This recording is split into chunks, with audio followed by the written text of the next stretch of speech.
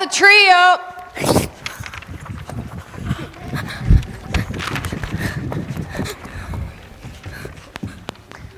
I want to see. Can I put the ornaments on? I love getting ready for Christmas. I love the Christmas trees and ornaments and presents and cookies and candy canes.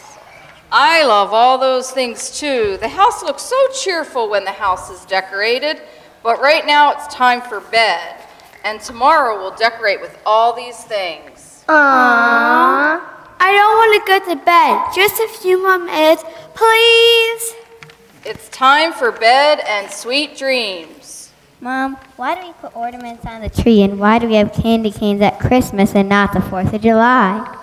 Well, when I was little, I went to church with my mom and dad.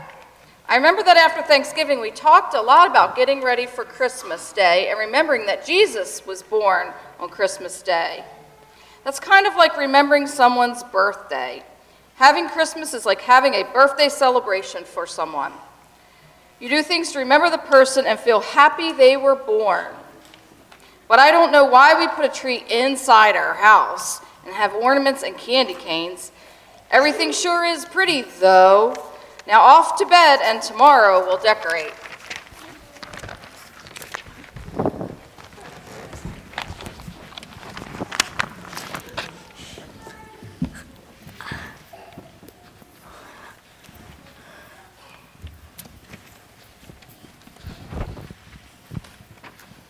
Glory to God in the highest. Who are you? We are the angels of the Lord. You have many questions about Christmas, and we have come to answer them. I didn't order an angel on the internet for Christmas. Angels and the story of Christmas are way more timeless than the internet. I'm intrigued. I want to know more. Wait, where did you come from? We have come to you in your dreams so that you can learn about the story of Christmas and know that there are things all around you right here in this house that can remind you of God's love. Okay, I'm ready. Hang on. Emmeline, Emma. Emmeline, Emma. These are angels who are going to tell us about Christmas. Okay, now we're ready. First, we'll tell you the story of Christmas.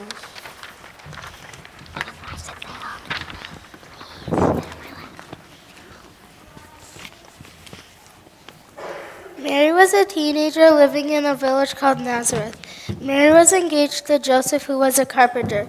One day, God sent an angel to visit Mary. When the angel came to visit Mary, Mary felt very confused and afraid. Even though she was very afraid, Mary listened to the angel, who told her that she would have a baby and name him Jesus. Mary didn't understand how this could happen, but the angel explained that the child would be God's own son and that nothing is impossible with God. Mary felt amazed and she believed the angel. Mary told Joseph that a miracle had happened. She was going to have a baby. Because Joseph wasn't the father of the baby, he told Mary that they could not get married. But when Joseph went to sleep, God sent an angel to Joseph in a dream to let him know that what Mary had told him was right. And God wanted Mary and Joseph to marry. The angel explained to the child was God's son, that his name would be Jesus, and that he was the Messiah. When Joseph woke up, he did as God wanted. Right at that time, the emperor, a kind of king, decided to take a census, which is a way that a government counts all the people in a country. Because of this census, everybody had to go to their hometown, where they could register for the census. Since Joseph was a descendant of David, Mary and Joseph had to go to a town named Bethlehem. There were lots of people in Bethlehem because of the census, so there weren't enough places to stay, so Mary and Joseph stayed in the stable because the inn was overcrowded. While they were at the stable, Jesus was born. Mary wrapped the baby in cloth and placed him in a manger. Nearby there was a field, and in that field there were shepherds who were taking care of sheep. An angel came and spoke with the shepherds, telling them that the Savior of the world had been born.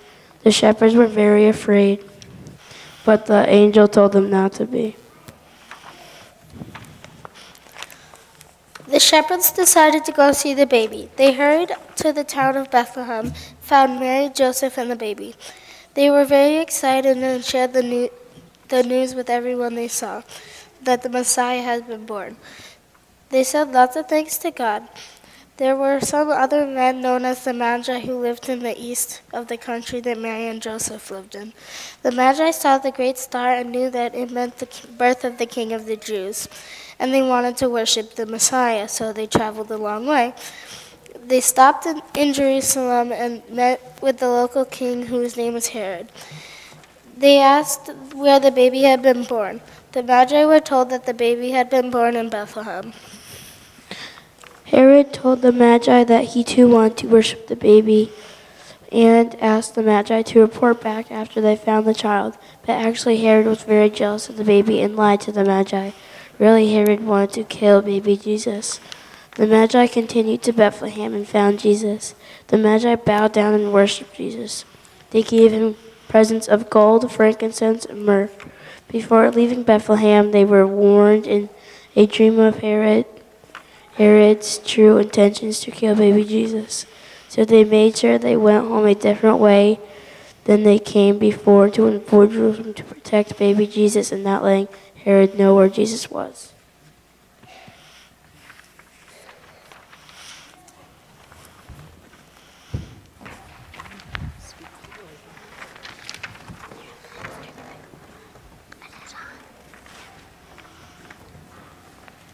That's an awesome story.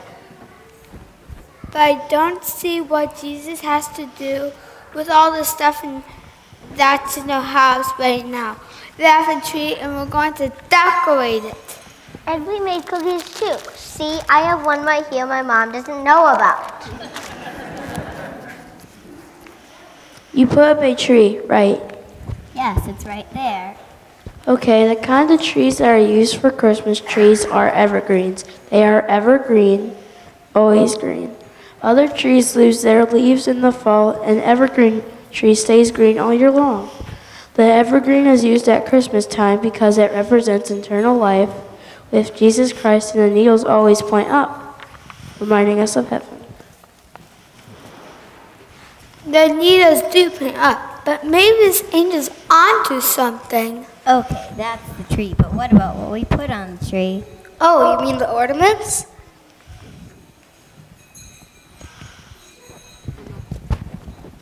Hey, those are ornaments. The ornaments are lovely, aren't they? Ornaments can symbolize the blessings in our lives. Our lives wouldn't be complete without God's blessing. Everything that we have is due to God loving us so much that He wants to shower us with His blessings. Just as ornaments are all different shapes and sizes, blessings are all different as well. God picks us and chooses Jesus' blessing for us so that it will be just right.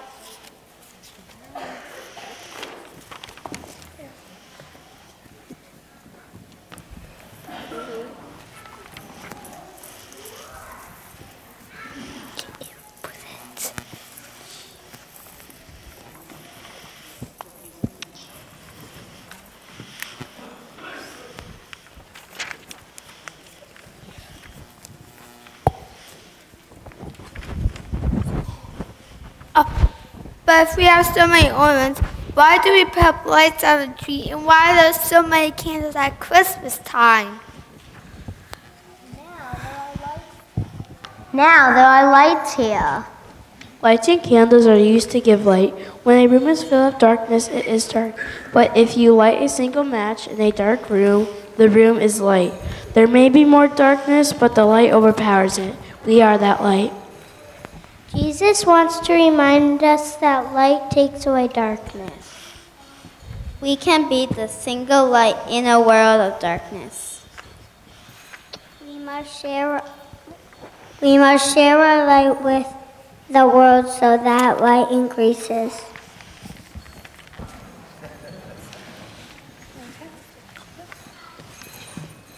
That's really special. I hear jingle bells. Do you hear them? Yes, I hear the bells. Bells ring out to guide lost sheep back to their fold. It tells us that all are precious in the eyes of the Lord.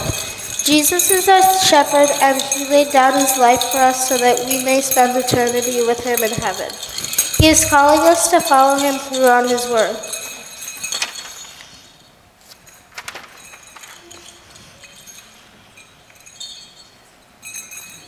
Jesus wants us to follow him. If I'm lost, Jesus will look for me.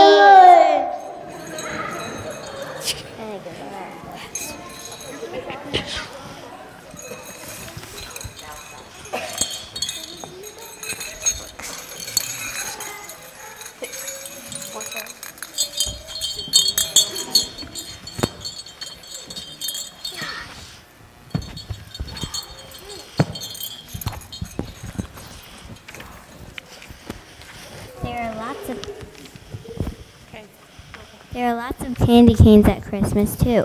Why do we have candy canes? The candy canes have many symbols. The red represents the blood that Jesus shed for us on the cross. The white represents the purity of Jesus. Some candy canes have 3 small red stripes running through the candy. These stripes remind us of God the Father, Son, and Holy Spirit.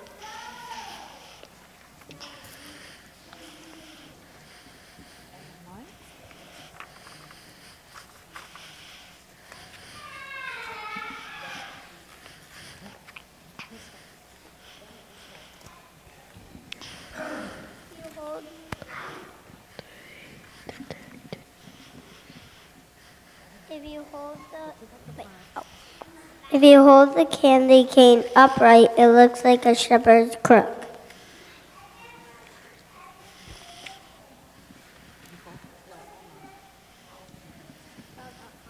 If you hold the candy cane upside down, it looks like a J for Jesus.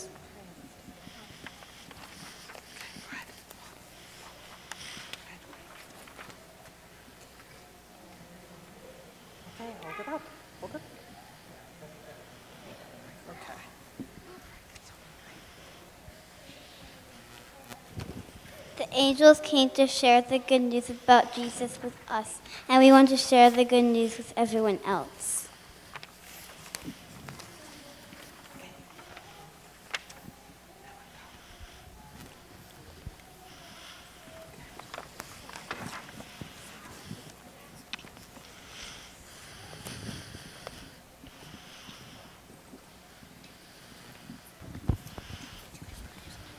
Sorry, you need the baskets.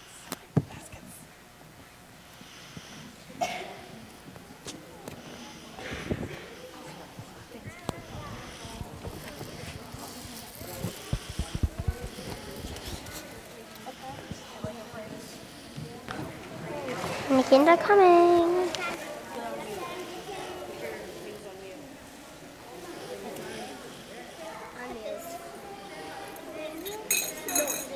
Never put 2 things next to each other. They're so cute. Never put 2 bells. Don't shake it. I can't wait till it does this.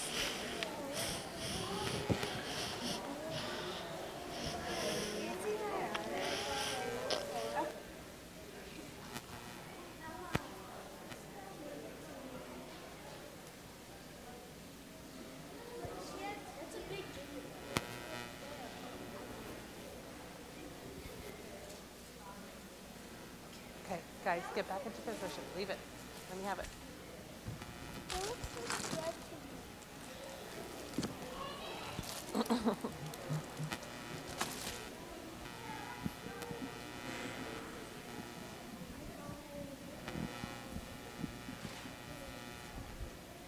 Okay, go ahead, Emma. Turn your pack on.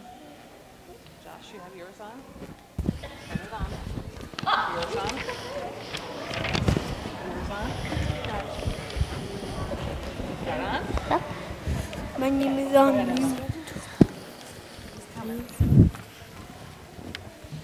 Wait, I got a call.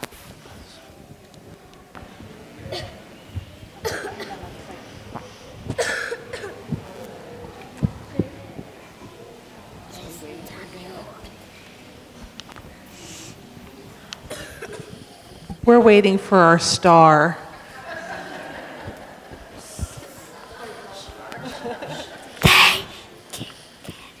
What about stars? I see lots of stars around at Christmas time. Why is that?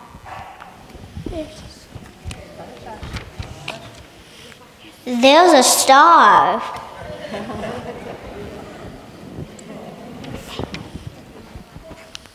We have his word as a guiding light.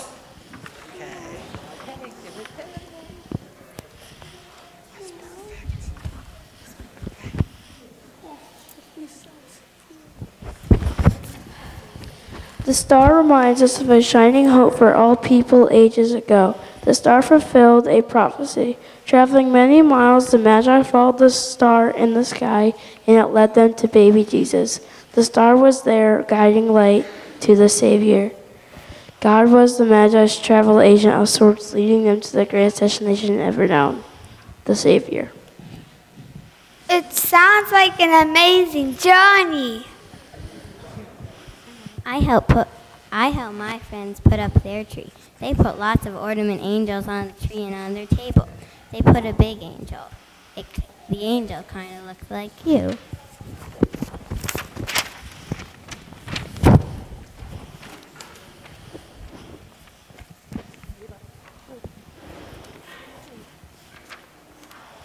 Imagine you're a young person out in the field. Your job is to stay with the sheep while all the important people are in the town. This night doesn't seem any different than any other night. There are sheep sounds, but otherwise it's quiet, and suddenly angels are above you. I'm afraid. The shepherds were too. It's okay. You can take the blanket off your head. But why did the angels come to the shepherds? Wouldn't it have worked better? Wouldn't it have worked better to go to the important people in town and tell them? Yeah, then those people could have let the other people know. I bet the important people would have been afraid.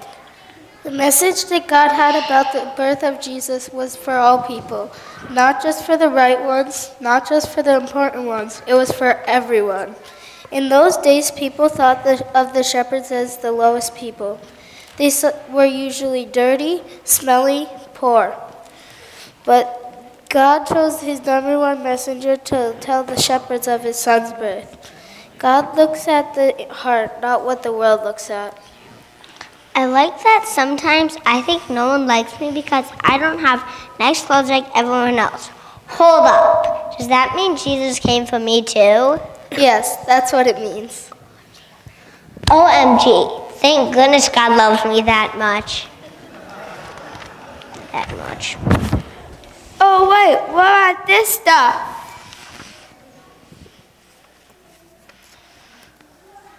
My mom always puts it on the table. It looks real nice, but I don't know why it's there. The holly leaves represent the crown of thorns that were placed upon Jesus' head. As he was being crucified, the berries symbolized the blood that he shed for us. He endured criticism and excruciating pain and embarrassment all for you and me. The next time you see a decoration with holly on it, remember what was done for you so you could spend eternity with you. He went through all that for us? Yes. That's awesome. When we bought our Christmas tree, we got a wreath too. Why are wreaths at Christmas time? There's no end to this thing. The wreath has its evergreen branches bent in a circle so that the ends touch, having no beginning or end, just as there is no beginning or end of Jesus' eternal love for us. Just as the wreath looks the same throughout the season and seems not to change, he too will always be the same. I like that reminder. Even though we grow and change, he'll always be the same and will always be right there. Now, what about the presents? They can't have a meaning. It does seem the world has forgotten about the reason of Christmas. Most people seem to think that getting presents is the greatest thing about Christmas, and others think that presents have nothing to do with Christmas. Well, they are both wrong. The Magi came to visit Jesus as a young child and gave him presents. But Jesus, as king, they offered him gold, paying him tribute. As a child of God, they offered him frankincense, for God is honored with the smoke of incense. As a man that would die, they offered him myrrh, because myrrh is used in embalming the dead. The Magi saw this child and knew that he was a king, and they came to worship him. But Jesus got presents, right? I love getting presents. Jesus is the greatest present of all. Okay.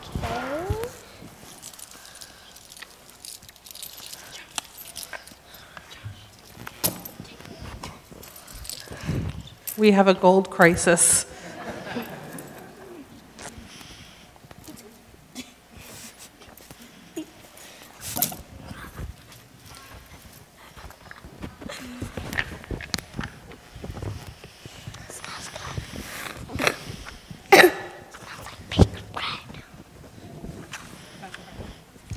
What about the wrapping? That's just something we came up with, right? I never heard of gold, frankincense, and myrrh being wrapped up.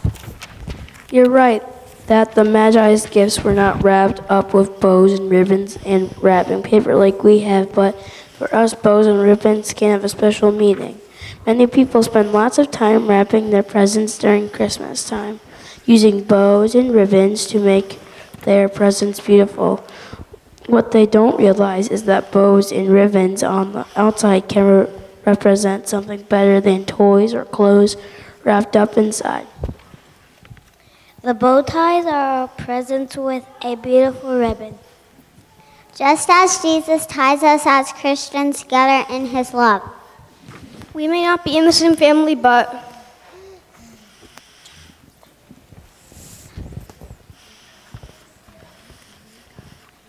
we all with God. So they are all the family of God. I just thought wrappings were to hide the present inside. I never thought about them having a meaning of their own. It's important to slow down at Christmas and enjoy every moment by remembering the true meaning of Christmas. People can sometimes really get focused on the stuff of Christmas. The parties, the gift wrapping, making cookies. Cookies, angels, I know does not mean in a cookie.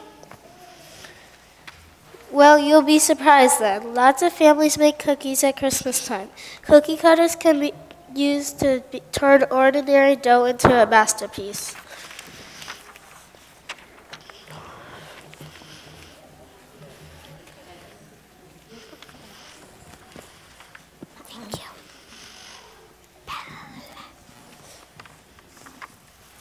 God doesn't use cookie cutters when he creates each one of us. He makes every one of us so special and unique that he would have to break the mold after just one use. He is the potter and we are his clay. God loves us and he wants to mold us into his masterpieces. We just only need to be moldable and willing to follow his lead. Now sleep, children, and in the morning.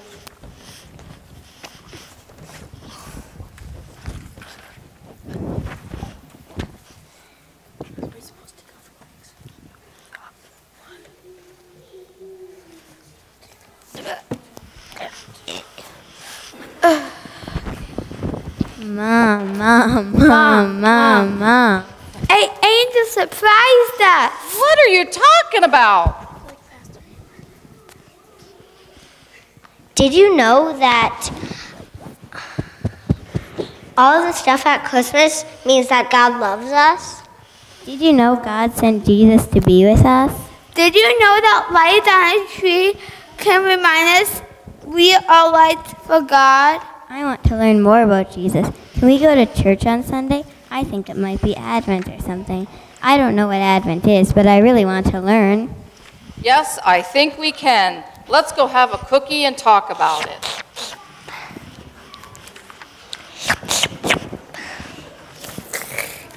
Have a cookie, everyone. Have a cookie.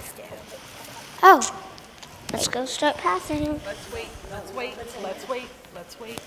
Back over there, please. Back over there. Wait. Oh my God.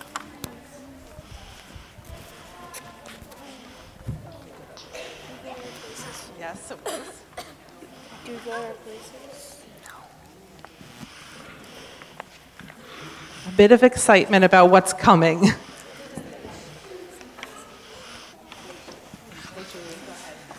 We call Jesus Emmanuel, which means God with us.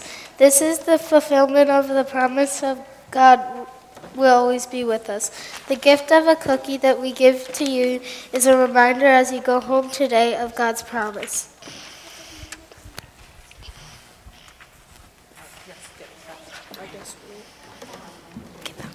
Find your teacher, please.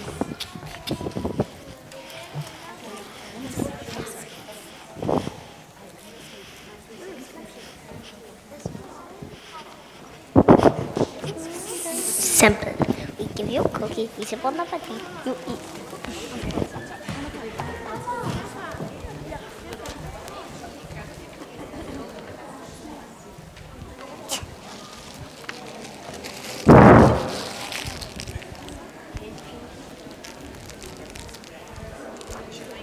Josh. Josh, can you turn your mic off, please?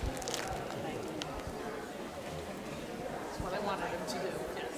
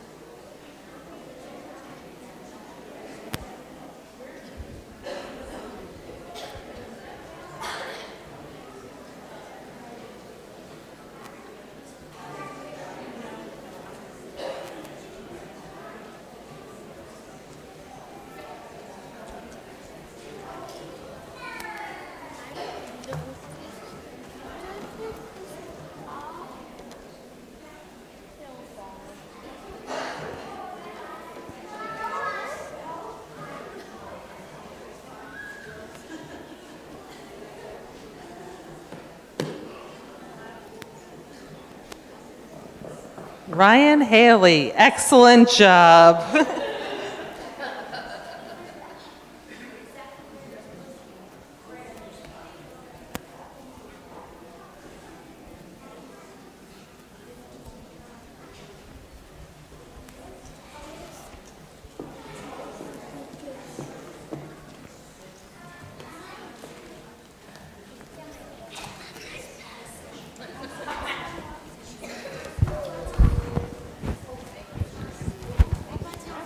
Merry Christmas, everyone.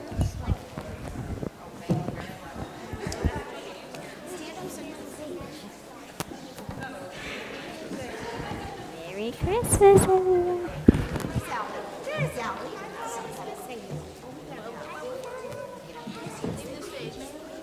No.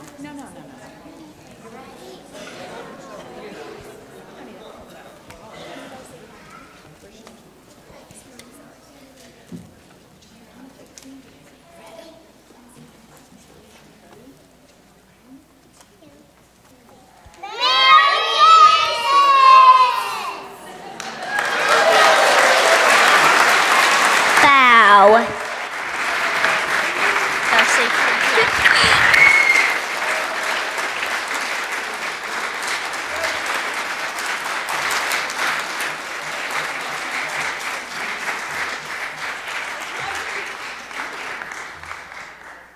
Thank you so much. Children, please return with your teachers to your classrooms.